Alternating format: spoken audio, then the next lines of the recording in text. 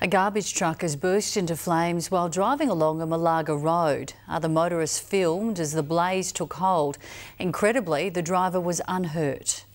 The truck driver managed to get out of his burning vehicle just seconds before this happened.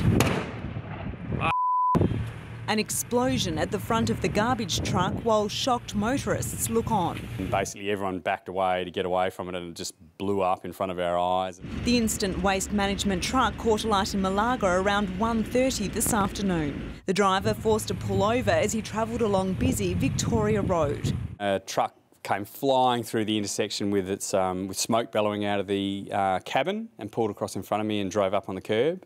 Escaping unhurt, he ran to a nearby shop to get a fire extinguisher, which did little to stop the flames. It was pretty brave to go back in there and try and put it out because it was pretty full on. It took almost 10 minutes for firefighters to get the blaze under control, which caused $8,000 damage.